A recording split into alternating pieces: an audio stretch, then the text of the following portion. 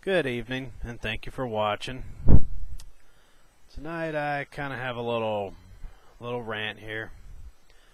Well, don't really know how to put this because I can say it was pretty much sort of kind of my fault. But for those of y'all that know me personally that usually ride in the car with me, well, one thing y'all are going to notice, because you know how all I would normally have to do is pull out a keychain that's got a remote pointed at the car and the doors unlock. Well, get used to that not happening anymore. At least not till I can get another remote made. Kind of feel we need to discuss this. But yeah, about maybe a couple weeks or so ago, I know it was not too long before Christmas.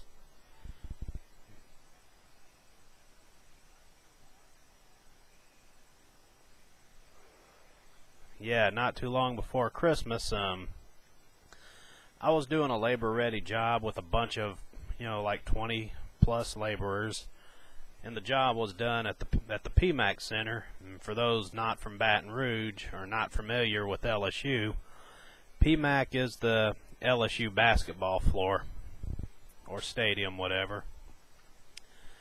But yeah, we were pretty much cleaning it up, and well, one of the things we would do when we'd go around and clean up, we'd walk around the whole perimeter, making a circle on a row of bleachers, just picking shit up. Well, there was a time, when I was doing it, I remember exactly where I was. It was close to the lower end where the aluminum bleachers start. I had actually bent over to pick some shit up, and when I did, a bunch of shit fell out of my jacket pocket. Just some loose change, my telephone. Little did I know, my car keys were among the items that fell. And now, I thought I picked everything up, but I'd realized later my keys were gone. So, I'm actually tenaciously going over there to where I think I dropped them, and went all the way around to make sure they're not under the they weren't on the bleachers, they weren't lodged in the nooks. I even grabbed a flashlight and walked underneath the bleachers. They're nowhere. It's like they just disappeared. Yeah, that just kind of sums up my luck right there for you. But now, even after that, the guy we were working for, there were two go-to people. One was the guy in charge of the cleanup operation for PMAC, and the other one was was somebody from Labor Ready who is actually someone who works in their corporate office. This guy was from out of Florida. A real dick, too. Well, at least he wasn't until that night.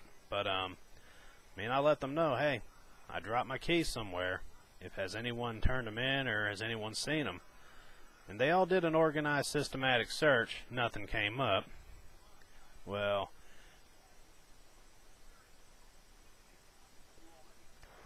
and there was one other person who rode in my car with me.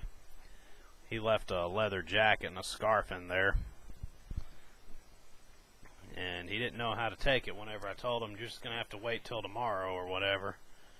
But what I ended up doing was, later on in the night, I pick up my cell phone and, I call home, because I know I had a spare key in my room somewhere. I went ahead and called my mother, and I said, hey, I don't suppose you know where my spare key is, do you? And I gave her permission to tear up my room and look for it, and normally I don't let anyone do that, but this was called for. Here's where it kind of got fucked up right here.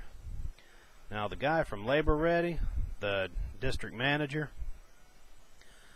this is where he became a dick. He was like, Chuck, I know you work better when you're not on your phone. Actually, I work just as good one way or the other, but I didn't tell him that. And then, about a minute later, he he comes out and he's like, Charles, this is your last warning. And that's where I'm thinking, oh no, you did not just call me that. Oh, and you know what? I'm going to go ahead and put this out there too. And this pretty much applies to all my videos. And I'm sure y'all have noticed, and this is kind of getting off the subject. I'm sure y'all have noticed that on most of my videos I introduce myself as Larry Toussaint. And I even clarified it that that's a anti-government alias I use. Well, I think I'm just going to go ahead and start using my real name, which is Chuck, by the way. Don't even think about calling me Charles. I don't even let my best friends call me that. But yeah, I figure I might as well, because ever since YouTube and Google Plus linked together, it's been showing my real name. So fuck it, whatever.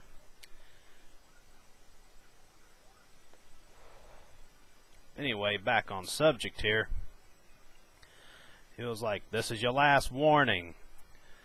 That's why I said, I gotta go. This guy's tripping. And as soon as I got off the phone, he's like, you only use your phone if it's an emergency. And I was like, you know I'm having an emergency. And then and this is the thing that gets on my nerves about the emergencies things too, because he had the nerve to pop the classic, somebody has to be, no. First of all, in my book, I don't think anybody has to be dying in order for an unexpected twist of circumstances to qualify as an emergency. But what I should have said was, if I'd have thought about it at the time, I should have said, somebody is dying. And if he asked who, then I could say, my will to make it home tonight. But hey, this is the district manager. You don't want to pop off or go too far with him, because I need this job. Although I'm looking for a better one, but till then, got to take what I can get.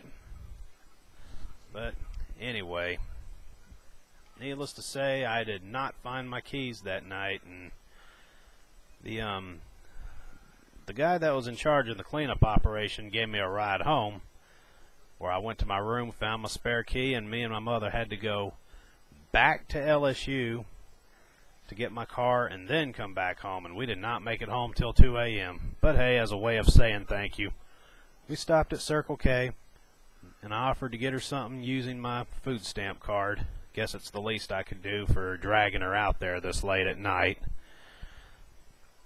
One lesson I did learn: I ain't ever putting my keys in my hoodie or jacket pocket ever again.